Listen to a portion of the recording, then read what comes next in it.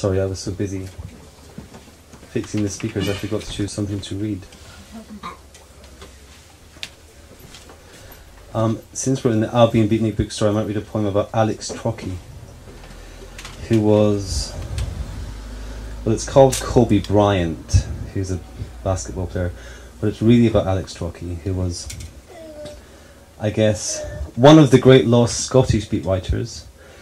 There's a lost Edinburgh beat writer. Well, Trocky's not that lost, actually. He's merely dead, but not lost. There's a lost Edinburgh beat writer called Alan Jackson, who I'm trying to discover piece by piece. Anyway, this is kind of about Trocky. It's called Kobe Bryant. And we're tired, what with all the aristocrats to humour and then steal back from, and the courtesans, and that parade of Helmut Newton girls through the half 20th century, all thighs and heels and cheekbones and no manners. Ads for car insurance on TV, and a whole country waking up to that false empathy, and the weird way the language is flattening, away from all the once conditional tenses into a permanent flat present now. But we do want the radio commentary, the vowel repetition, assonance, high mannerous melody, the quick spastic wrist gestures, smooth runs in the paint. My own love of the spasm as gesture is because it's used by all my heroes: Antonin Artaud, Wurzel Gummidge, Ian Curtis, and Harry Potter. And anyway, English is too beautiful for prose. I just want the Larkin mastered vowel repetition, assonance, high mannerous melody, which is so good you don't even notice he's doing it, and is based on the way people speak on the streets in Hull. And don't forget, Hughes is from Yorkshire. What if we found out the whole cadence of high modernist British poetry was just northern dialect written down for the first time, and that Betjeman put them up to it because he was bored of you too? They're even worse to you in Scottish though. Don't like fancy talk, even if it's not fancy.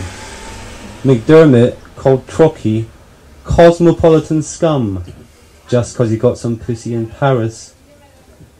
While Trocky saved English really, emotionally blackmailing John Calder into publishing Beckett, none of these Bronte Society fuckers would publish Beckett. They found the work too maudlin, too lacking in narrative and lies, lacking Judeo-Christian morality subtexts, just not Lion, the Witch and the Wardrobe enough. Beckett thought, fuck it, he'll just write in French. He went to Trinity, so he had the French anyway. France published it, and Trocky found it. Fuck knows how Trocky has the French, but he does.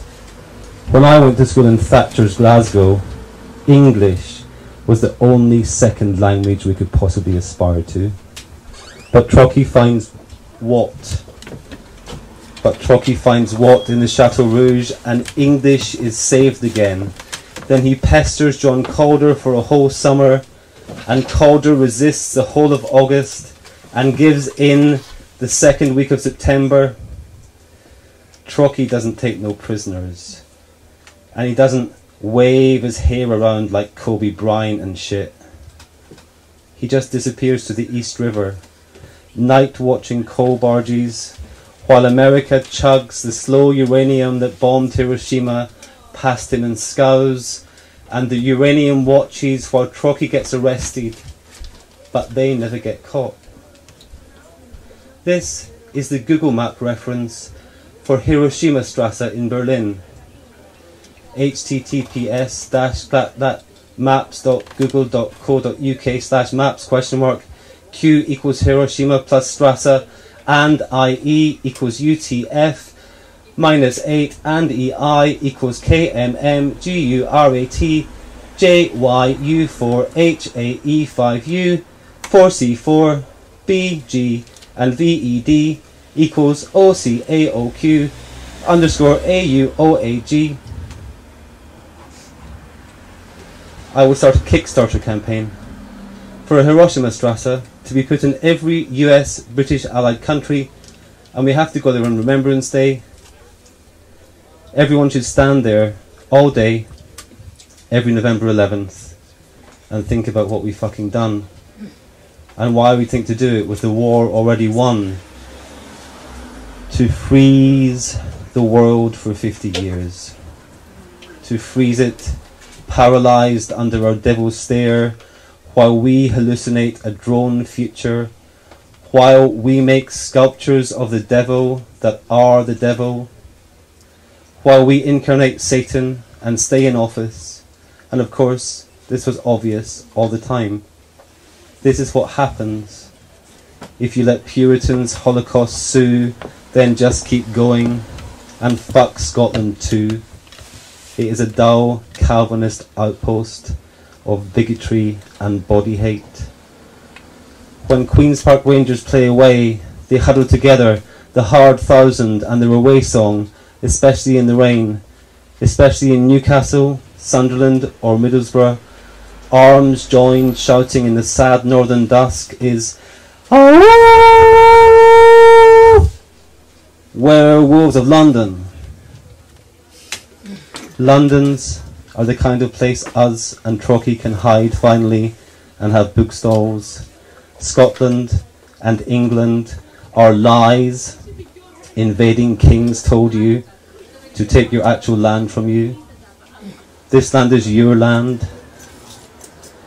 From the blank Norfolk night to the blue Cornish morning, just a wild pagan land with no name and no flag, just this cold beach that nourishes you, just this wind on the grassland that nourishes you, just this rain across your face in the morning in this new blank springtime that nourishes you.